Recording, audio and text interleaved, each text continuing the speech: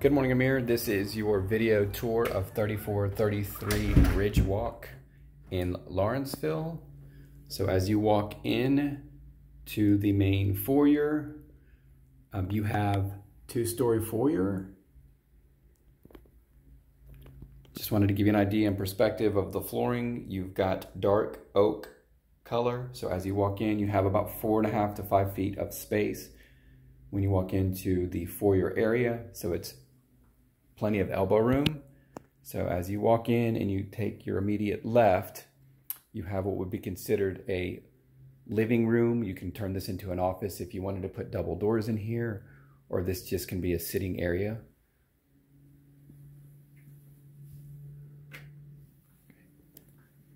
And again, I'm gonna have to make this a bit quick simply because this home is occupied. They have painted recently. It looks like agreeable gray, which you see quite a bit in this market here locally. This is a color that is quite common, and it's a color that builders use. That and white for, okay, so as you go to your left, you've got your dining room.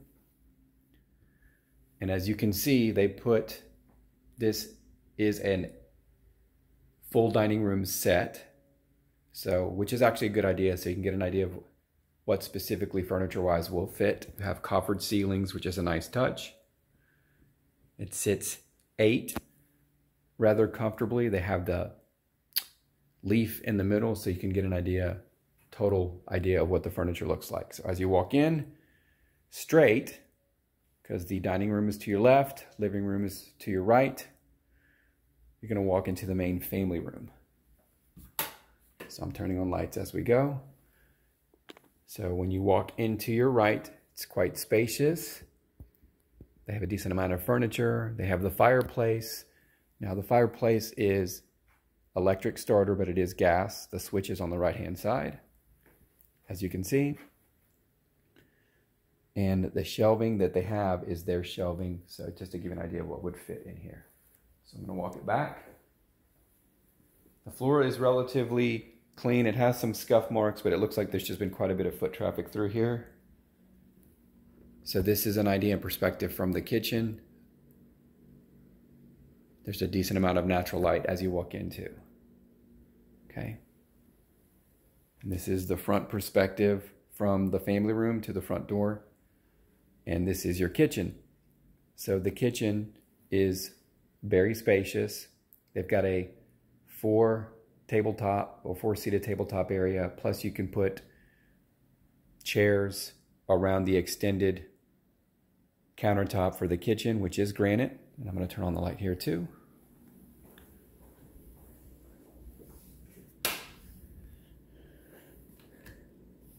Okay. As far as the kitchen, this is your perspective, oversized granite with the extended countertop. Again, you can probably seat 3 to maybe 4 additional chairs there. And then you've got, for your breakfast area, full 4-seat tabletop. Oversized cabinetry. Now, when they initially bought this home, or when it was constructed, this would have been considered an upgrade because you have the oversized cabinetry. You do have the stainless steel refrigerator. It is a gas stove, and the microwave. The dishwasher is on the back side next to the sink. Now the area over here, this would be considered your pantry, and it is, just to give you an idea of how much space they have inside the pantry itself.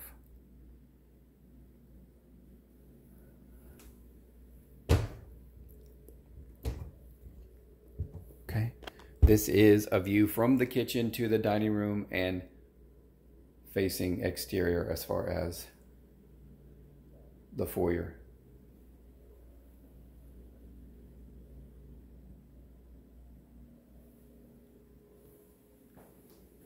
Again, another perspective of the family room. I'm going to go back and then back and to the left.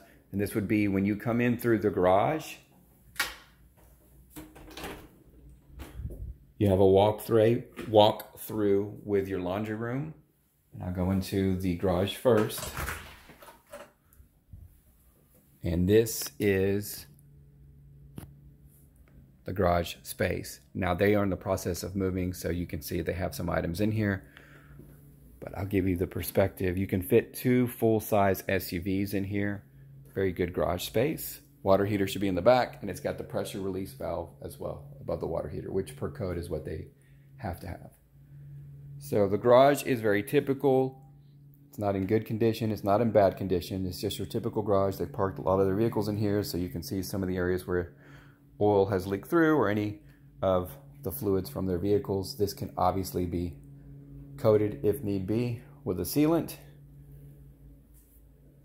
So they do have an extra refrigerator, and they are using a portion above the laundry room for pantry items, for food items, because they have plenty of shelving.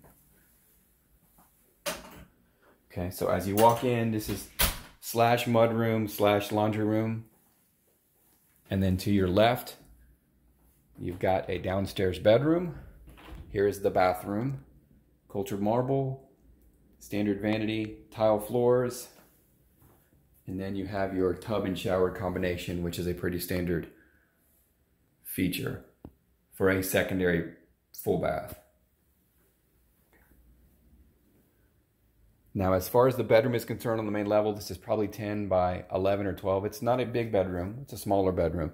It does not have private access to the bathroom, but the bathroom is one step out to the left. So this way it allows for a main level bathroom as well as a secondary or downstairs full bath for guests if they're staying here. Full closet.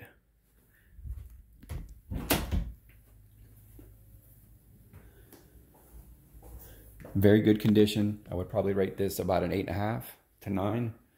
There's some areas on paint where the trim isn't perfect, but all in all, just to kind of give you an example of what I'm seeing, very good job. I'm going to walk you upstairs. Now again, as far as I'm always relating it back to what would be considered an upgrade, the hardwood floors upstairs with a wrought iron would have been considered an upgrade when this house was initially built. Plus you have wider staircase going up. You do have a stoop. And again, the paint job is about the only thing that I would give it a little bit of a downgrade. It's not in bad condition. It just looks like they try to touch up certain areas. It doesn't quite blend in perfectly. So the stairs going up. Carpet, it's a little worn as I can see, but standard wear for this age. It's kind of a shag carpet. The padding underneath it is relatively good. It's in pretty good condition. So as you walk up to your right, you have wrought iron throughout. As far as the spindles are concerned, you have a huge upstairs loft area. So this loft area is equivalent to your downstairs living space. So you basically have 2 entertainment areas. You can make this into an office. You can make this into an upstairs theater room if you desire. As you can see, they have a TV set up here. Plenty of space. So that's your loft area. Now as you walk the first bedroom to the left, as you walk up the stairs, they've converted it into an office. Probably 10 by 12 is standard room size with a closet.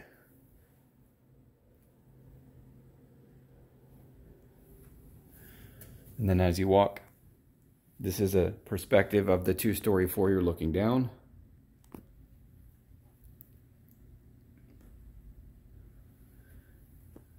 Next bedroom to your left, after you cross the foyer, this is a bigger secondary bedroom. This is probably close to 10 by 14.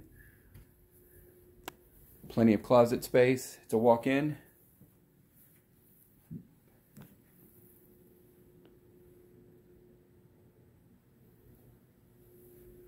Just some scuff marks, normal wear as far as the paint is concerned. And as you walk into your upstairs secondary bathroom, this is a rather spacious bathroom. So it's very long. It's probably 10 feet length. The width is probably about 5. Single vanity. You have a linen closet when you walk into your right. Cultured marble. Standard tub and shower combo. Just giving you a perspective of what it looks like. Same as downstairs. But it is a very long bathroom. The width, again, is about 4.5 to 5 feet. As you make a right through the hallway, your other secondary bedroom. Now, the first one that I walked into is probably the smallest. This is probably 10 by 14 as well. This is a spacious secondary bedroom. Closet is to the back left.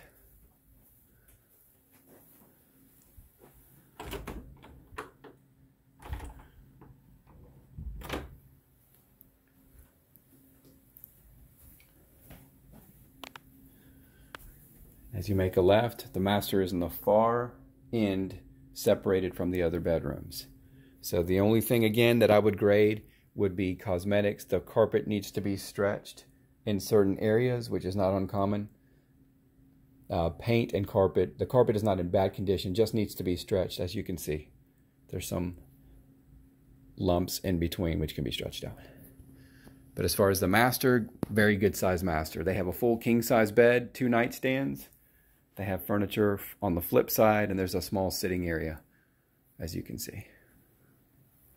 So I'm going to walk all the way to the sitting area and then give you the perspective of what the master looks like. Now this room is a huge room. I mean, it's a very big master. It's probably, if you're looking at it, close to 20 by maybe 20. It's possible. This is a big room, if not bigger. And I may be underestimating the size a bit. But full master with a small sitting area.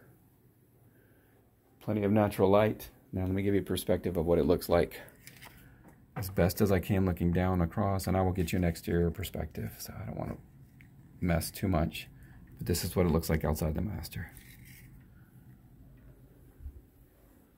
So as you walk in to your closet prior to walking into your master bath, this would be considered a his and hers closet. Or if you really technically want to call it a hers and hers closet. They're both about the same footprint, so it's probably 4 by 8. Typical closet size. A little bit above average, but plenty of closet space. And I believe the one to the right is a bit bigger than the one to the left, just for clarification. As you walk into the master bath, it does have standard tile flooring, soaker tub, double vanities.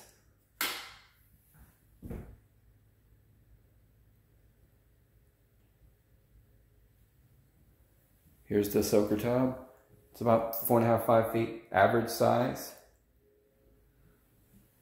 Stand-up tub, stand-up shower.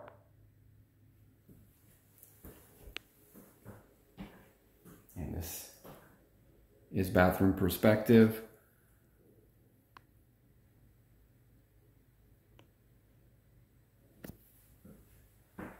Here is the water closet. And there is a small linen closet, as you can see. And again, I'm having to make this a bit brief just because there's quite a few people scheduled behind me. So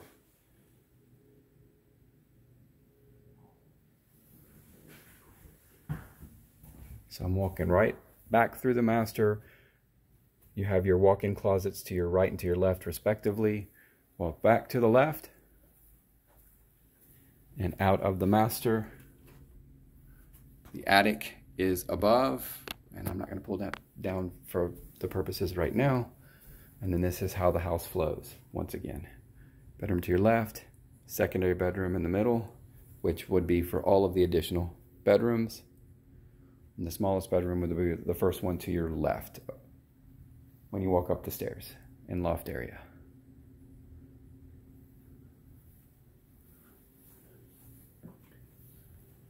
So I want to walk down the stairs into the backyard quickly.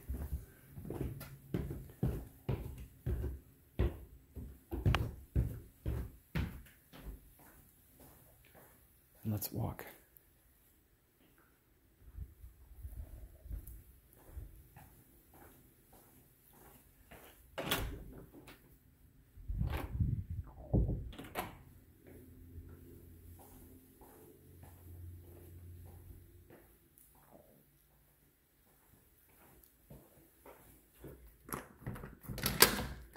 Let me give you a backyard perspective. This is your back deck. So it is 3 sides hardy plank, which is cement fiberboard.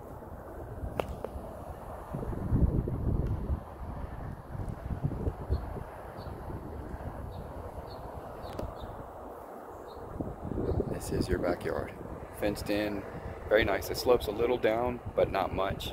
So the swells between the yard is a good irrigation system, so the water will flow away from the home. But all of these backyards are quite nice, very well maintained, about as leveled as you're going to find. They have a back shed area over there. This is your neighbor to the right. And this is to the left. Stairs going down. So that's your backyard. I'm going to take a video of the front too.